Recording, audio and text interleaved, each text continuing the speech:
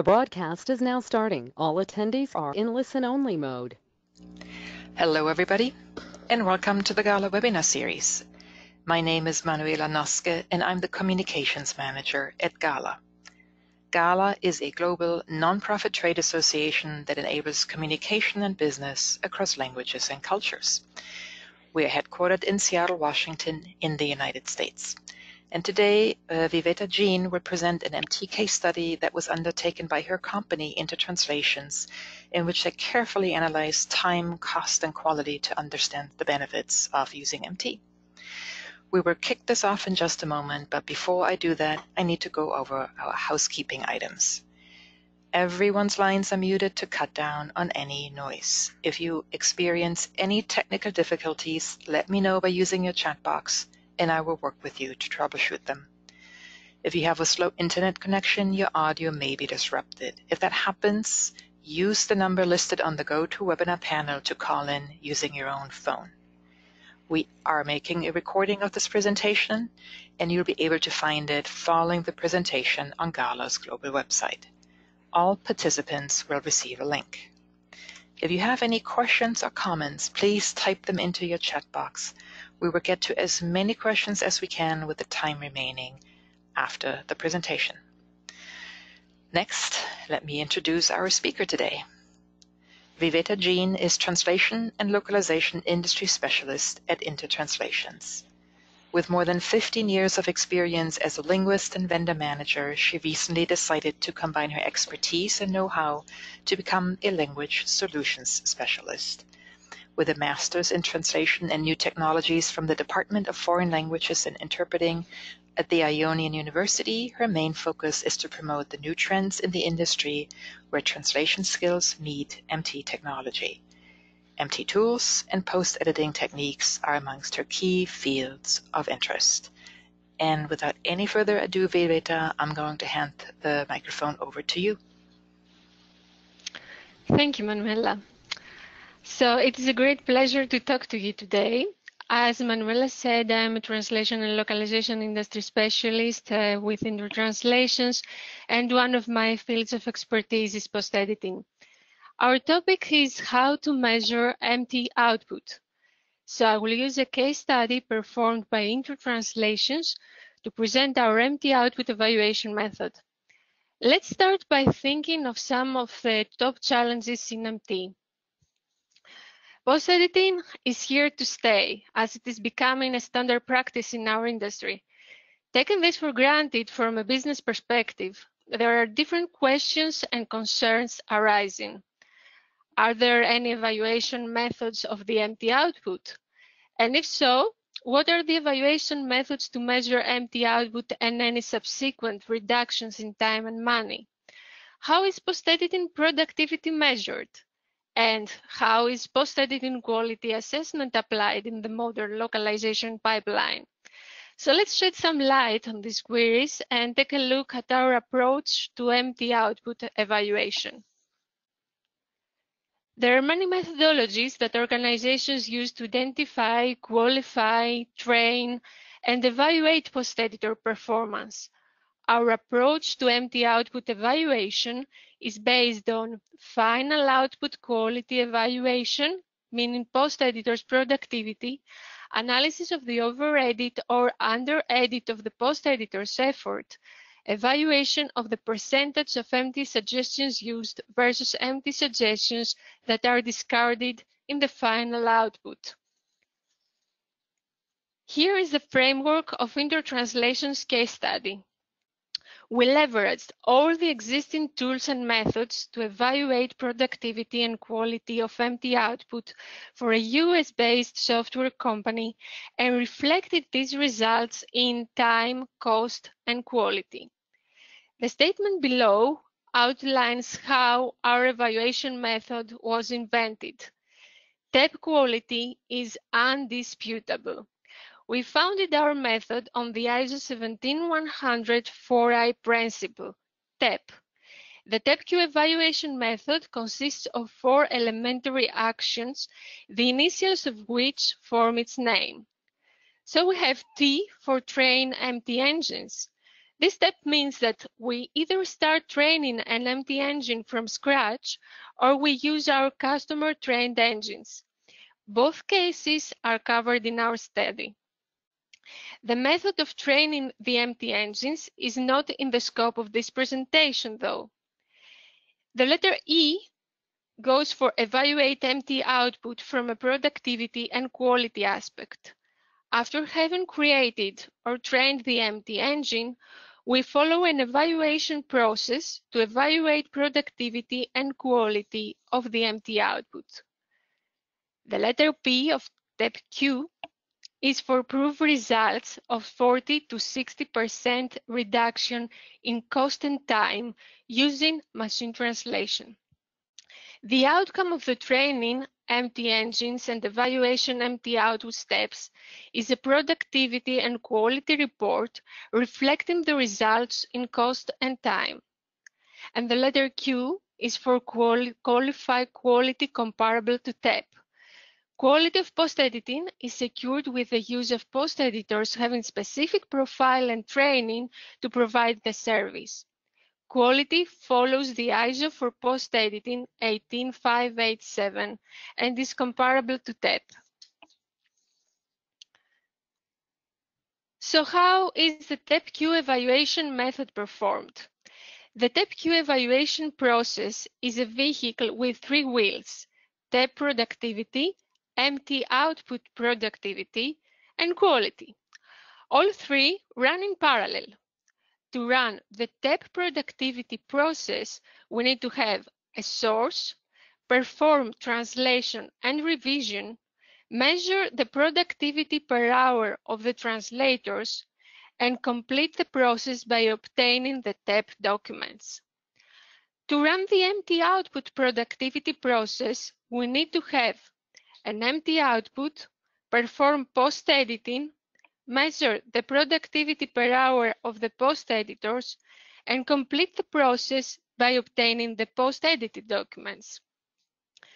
To run the quality evaluation process, we need to have an empty output, perform LQA reports, measure the errors of the empty output as these are annotated during the post-editing process, and complete the process by obtaining the LQA errors rates. The next step is to run a comparison of the time needed for the TEP and the time needed for the post-editing. As a last step, we use the number of LQA error rates as a verification vehicle to cross-check the empty output productivity rate. And the final deliverables are our productivity and quality evaluation templates.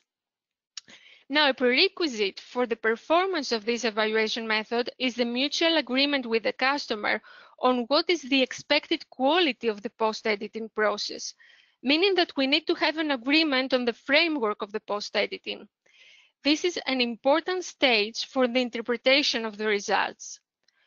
I will now start describing the preparation phase of our case study, and we will examine the factors attached to each step one by one. As explained, this productivity approach calculates the difference in speed between translating from scratch by translators and post-editing empty output by post-editors. Now, let's consider the evaluation method as a recipe. To succeed, what is needed is the correct ingredients in the correct amounts. Here we can see the ingredients that were considered for the productivity test of our case study. Design, delta, content type, test set, tools environment, number of post-editors, and profile of post-editors. So let's start with the design principles of the TEP-Q evaluation method, and let's ask ourselves, what is the most undisputable and solid ground in terms of translation evaluation? TEP is the answer to this question and is the key to our evaluation method. TEP is the foundation upon which we can base our theory and practice. So the design of our productivity test is based on a comparison of the empty output against TEP. In the realistic environment, we did not use self-reporting, where post editors fill out a table reporting the number of words that they post-edited, and then this divided by the number of hours they worked. According to our research, this system is prone to errors. Instead, we used an automated system which automatically calculates the productivity while post-editors work and provides the average number of words per hour. No confidence scores are used. This means that the scores that are automatically generated by the MT system, which are potential indicators of quality and productivity, are not used in our evaluation method. This is due to the fact that there is not yet enough research on the links between scores and actual post-editing productivity. So the basis of the design of this evaluation method is that post-editing quality is comparable to TEP quality according to ISO 18587. As you can see on this slide, the mathematical symbol of equivalent to is used to show that TEP quality is equivalent to post-editing quality in terms of fluency and accuracy. This is the statement that governs this evaluation method. The second ingredient of the recipe is the delta. The delta between the translation productivity and the post-editing productivity is an important measurement in this evaluation method. We test different vendors and technology combinations and understand the delta between each scenario and the human translation output. The rationale is that individuals will benefit to a greater or lesser extent from MT. The delta should be calculated per linguist, and then the average delta should be calculated. Content type. Content type or specialization field is an important factor. MT engines have varying degrees of success with different content types according to TAU's guidelines. As we will see, we tested 3 content types based on this assumption: legal, marketing, and technical. In order to understand the results of the case studies, let's identify what are the characteristics and prevailing translation methods for these content types. Legal documents. The legal content is not highly creative. It requires precision quality and human translation by lower linguists, which is recommended in this case. We are talking about highly visible documents in the case of marketing documents, fully branded and creative content. Normally, transcreation is recommended and post-editing is not advised due to the lack of creativity entailed. For the technical documents, software and electronic documents are the customer's product and as such highly visible, but precision is more important than creativity in this case. Normally, human translation by experts is recommended. So applying MTPE to these types of documents in the case study reveals interesting and differentiated results that bring down the statement that MTPE is not a good partner for high visibility documents. So let's keep this in mind for later. Now let's have a look at the test set. What is considered for the test set? The language combinations. We examine the complexity of the source language. The human reference translations. In our case, we're talking about the TEP translations we have produced against which the MT output and post-editing output are compared. The quality of data. Are the data representative? We need to have the quality of data used in the real setting. In domain. We examine and analyze the complexity of the domain, in our case, software or electronics. Representative volume of words. The test set volume is approximately 2,000 words. The more words we include, the more reliable the results will be. And the examination of the MT system. We need to consider if the output is produced by an SMT or an NMT system. Notify the post editors regarding this detail and predict the most probable type of errors the specific system produces. After checking the test set, it is also important to check the tools and the environment available. For our productivity test, MT, TM, glossaries, and style guides are materials that should be made available and implemented in order to have optimized results.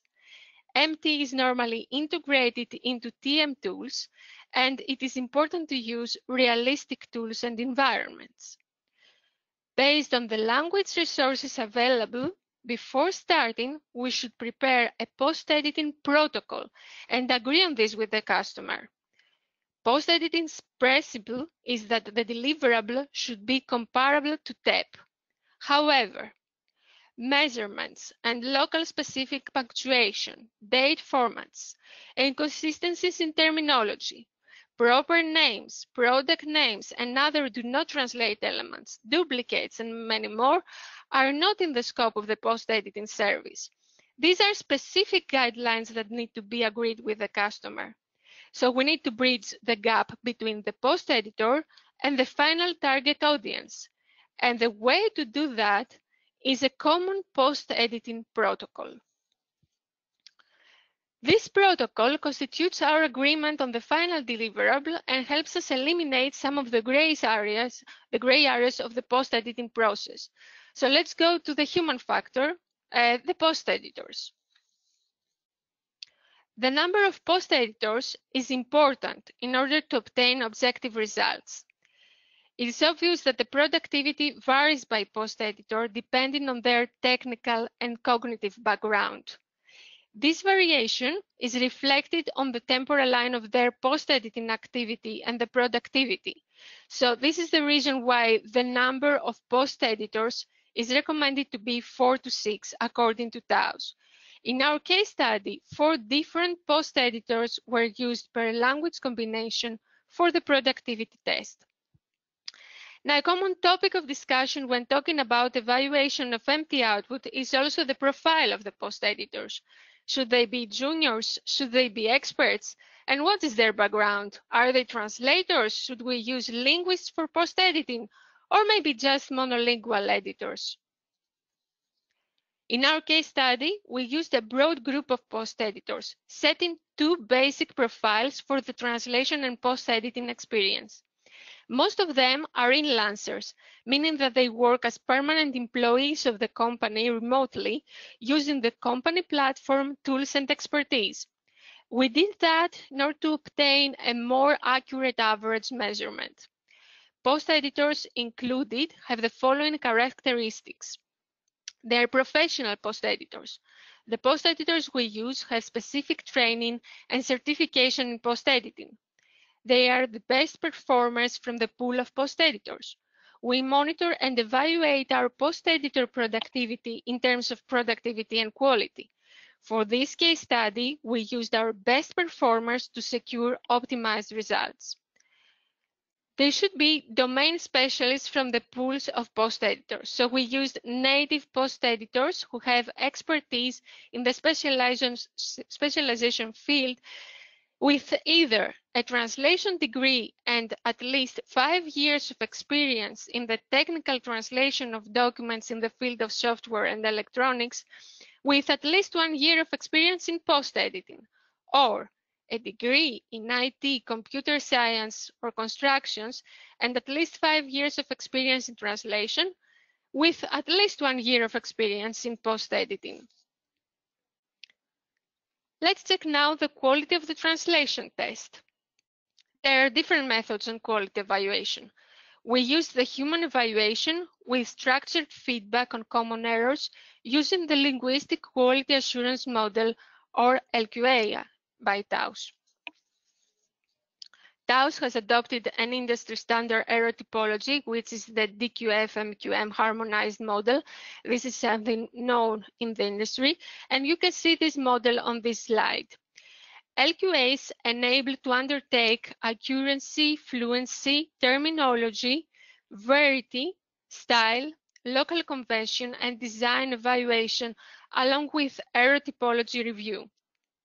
A quality review consists of two main activities: flagging errors in a segment and correcting errors. So after having analyzed these points, let's go and check our case study. Our case study has two parts addressing two customer requests. Let's start with the first one. How can we evaluate the productivity rate in one specific specialization field and translate this into cost and time reduction? The first part of our case study is the key to this question. Here you can see our productivity test template. We include all the information needed: subject, language combination, translation memories and other tools used, content and content classification. In the second half of the template, there are the fields of the comparative analysis. The comparative analysis compares raw MT output, MT and TM trained engine output, light post-editing and full post-editing against TEP. The result is the effort in relation to TEP. TEP is 100%, meaning that full post-editing is a certain percentage of the TEP's effort. To make it clearer, the evaluation process was performed following these steps. We performed TEP to achieve the highest possible quality level of translation, and we used TEP as the highest quality reference TEP. Then we performed 4 separate translation outputs to be benchmarked against the TEP: raw MT output, MT and TM trained engine output, light post-editing, and full post-editing. Now you can see the template completed with all the data and the results. The subject is a comparative analysis between MT output, trained engine output, light post-editing, full post-editing, and TEP. The language combination in this case is English US to French Canadian. The translation memory provided contained 28,000 translation units. The tools used were MemSource, SMT Microsoft Hub, MT Trained Engine by Intertranslations, custom-made software developed by Intertranslations, SDL Trados Multiterm, and SDL Trados Studio.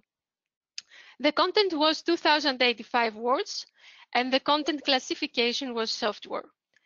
As you can see at the first glance, the raw MT output is 70% of the TEP's effort. Then the MT and TM trained engine output is 71% of the TEP's effort.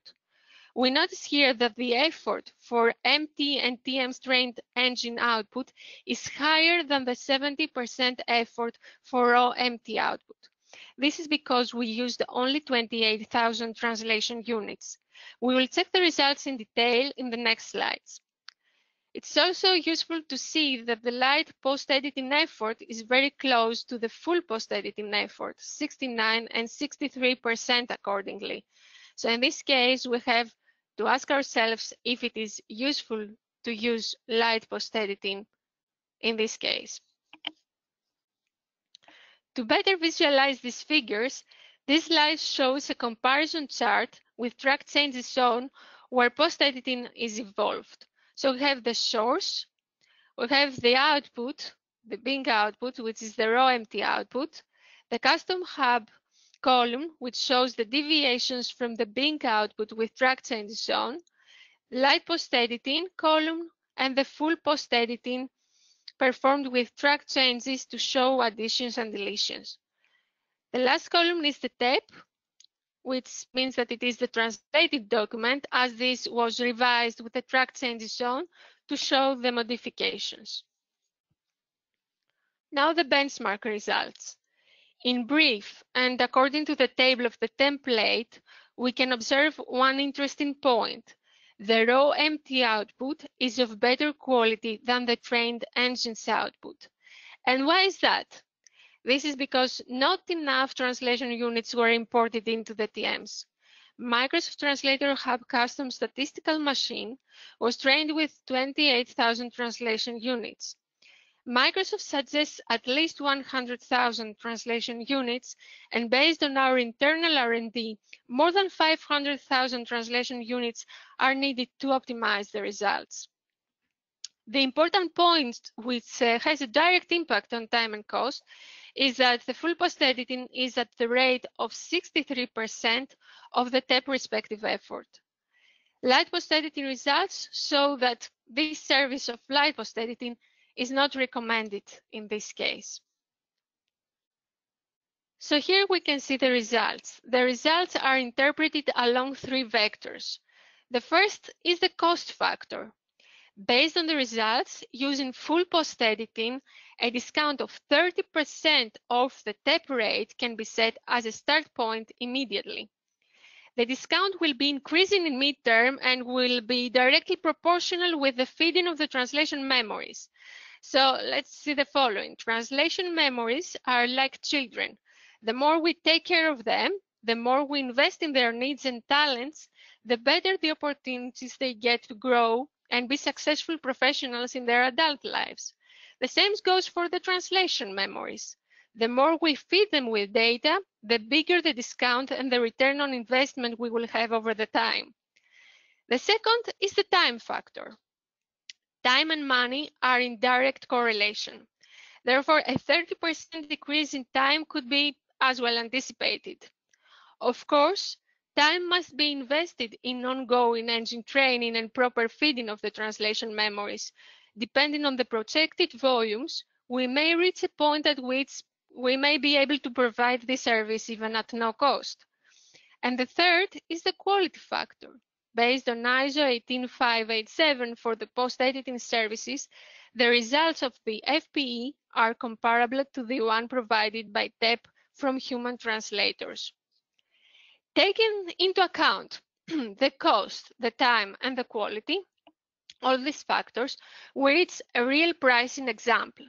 So the customer source document for English into French Canadian is 2,085 words. Using full post-editing, the offer would be discounted by 30% in comparison with the TEP rate. Now, let's check the second part of our case study and the second customer request. How can we compare two different engines in three specialization fields and get results in terms of productivity, cost, time, and quality? The second part of the case study is a more complex productivity test performed with a comparison of Google MT and Customer MT against TEP for three different specialization fields and combined with a quality test. The fields of the template are identical in the upper part, whilst in the comparative analysis, the evaluation refers to the average reduction versus TEP per subject field under the consensus view that TEP is 100%.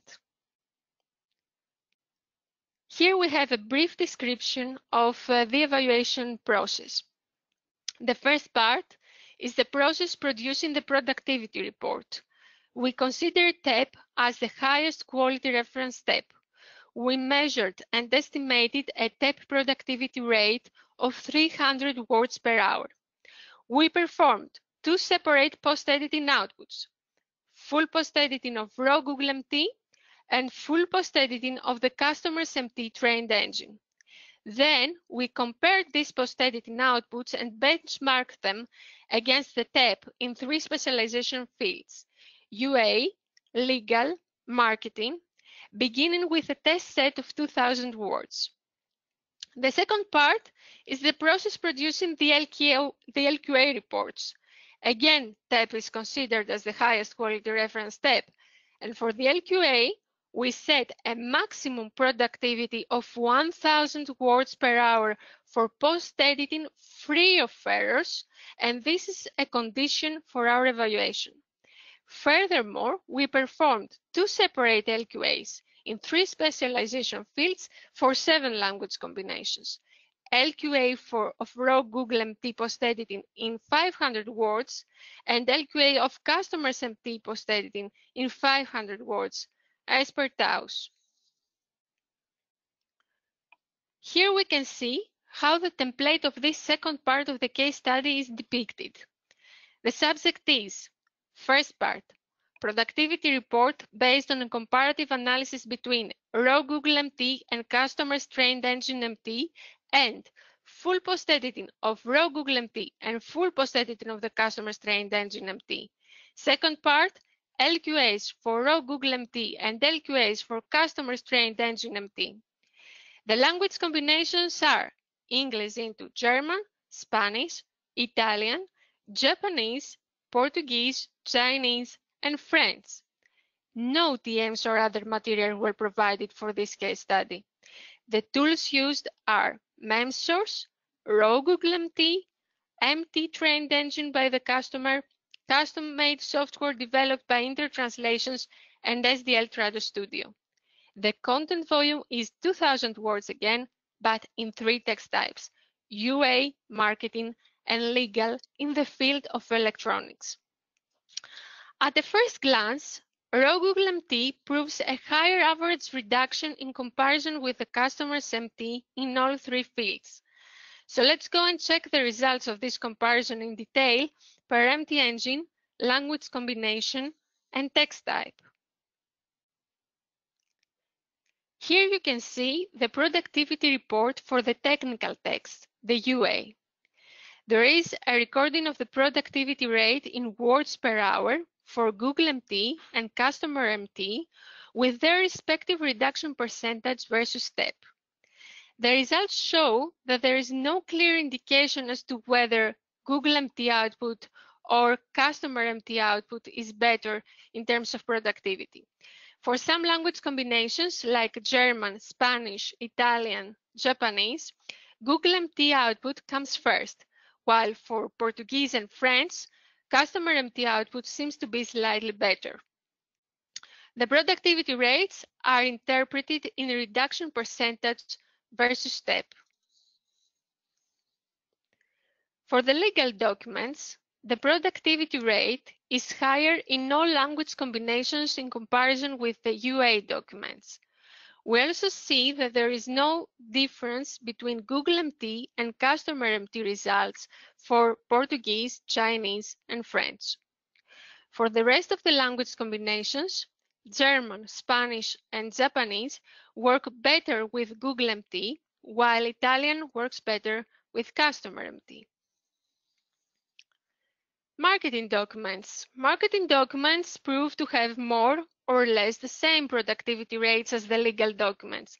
However, in this case, the Google MT proves to give a better output in most cases. Benchmark results. In brief, raw Google MT exceeds the average productivity of customers MT by 2.3%. We have already stated in the first part of our case study that raw Google MT can be trained with the translation units of the customer's TM and reach a satisfactory level when 100,000 translation units will be imported into the TMs. The other point which has a direct impact on time and cost is that the full post-editing is at the average rate of 50% of the TEP respective effort. The specialization fields do not prove to have great difference in terms of cost and time in this case. However, we have an important fact. Post-editing of legal documents proves to have a better return than the post-editing of UA documents. Post-editing of marketing documents proves to have better return than the post-editing of UA documents. And finally, UA documents have the lowest return. This means that there is no limitation for post-editing. Marketing and legal documents can be efficiently post-edited, bringing a good reduction in time and cost in comparison with TEP. We should also consider the fact that the customer has not provided us with details regarding the number of translation units used to train their MT engine or the quality of the translation units used to train the MT engine, and no glossaries were available in this case. This prevents us from reaching conclusions regarding the maximum achievable improvement of the customer's MT and maximum achievable reduction in terms of time and cost. This is something that probably we could evolve in the future. So here are our conclusions and the interpretation of the results. The cost factor. Based on the results, using full post-editing, a discount of 50% of the TEP rate can be set as a starting point immediately. And this discount may increase in midterm and will be again directly proportional with the feeding of the translation memories. The time factor. Time and money are again in direct correlation, so we expect a 50% decrease in time as well. And for quality, as we already said, based on ISO 18587 for the post-editing services, the result of the FPE must be comparable to the one provided by TEP from human translators. And here is our real pricing example for the second part of the case study. The customer source UA document from English into French is 1,921 words, and using FPE, the offer would be discounted by 50%. Now let's see how the quality evaluation was performed and how this was correlated with the productivity evaluation. The quality measurement was based on the LQA process by TAUS, DQE. LQAs were performed for raw Google MT and customers trained engine MT for 7 language combinations and 3 different specialization fields. As an example, you can see the template used for the legal documents. The size was 30% of the total size of the file to be post-edited, and the section of 500 words for LQA was randomly selected. So here you can see the template we use for the classification of errors. The first column is for the file name or the segment number, and the columns following are for the target, the suggested target, the error category, error subcategory, specify other for any other comment or category, and severity.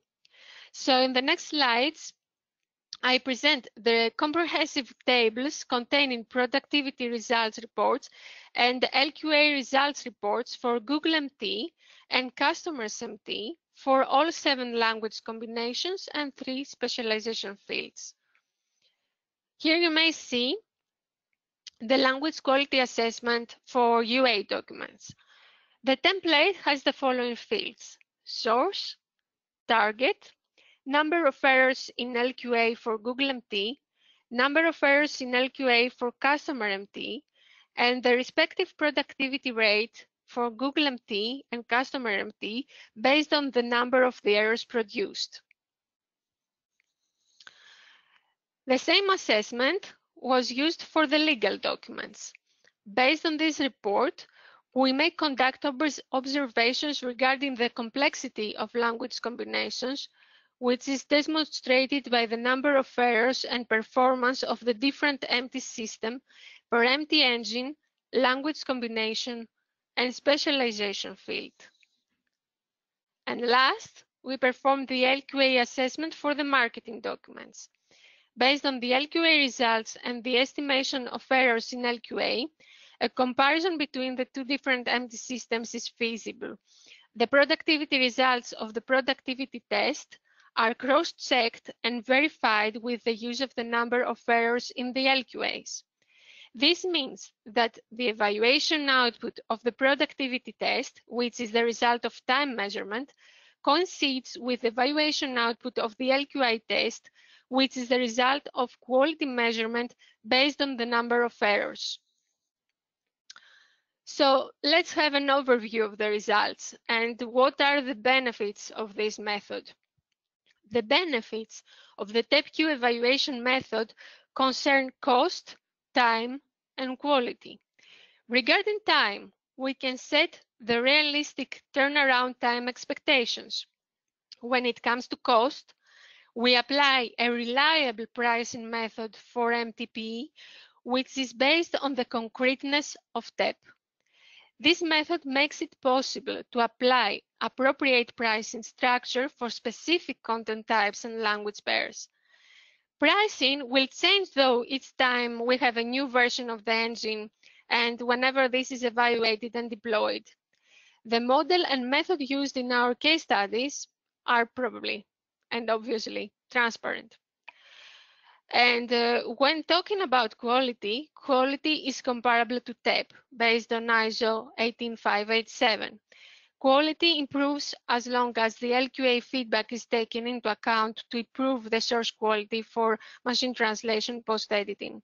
And of course, the last steps of this evaluation method are to reflect all the above in an SLA, a service level agreement, and agree on a post-editing protocol with the customer to handle known problem areas which are not actually in the scope of post-editing in order to facilitate the procedure.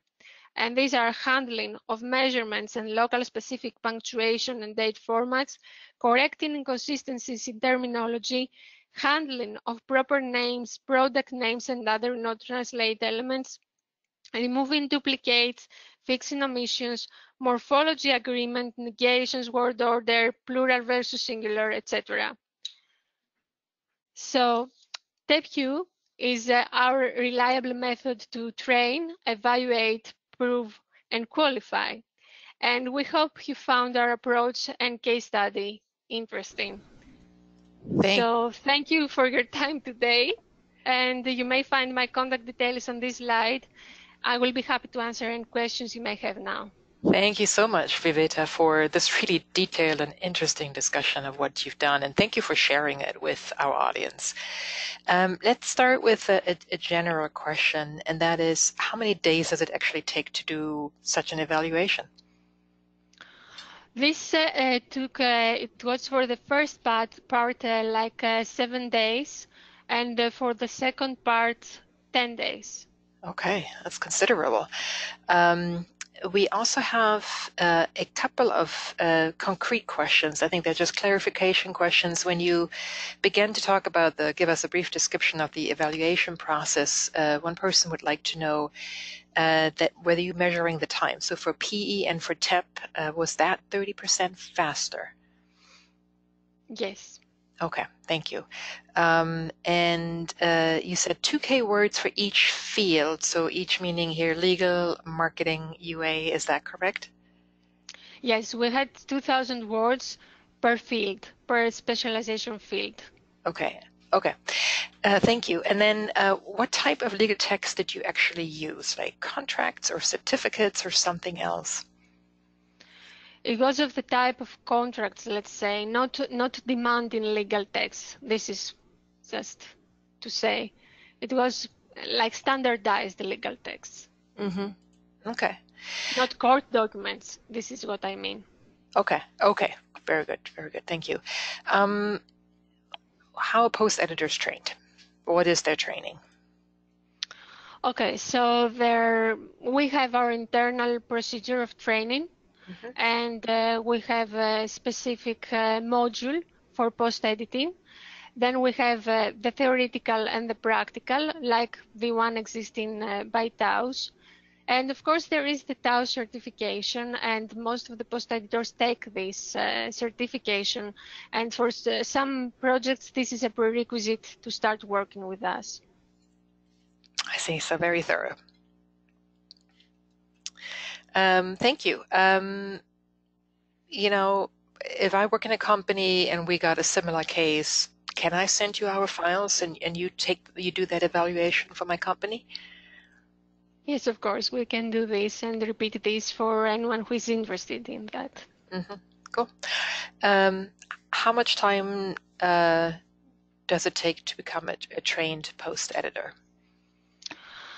Okay, this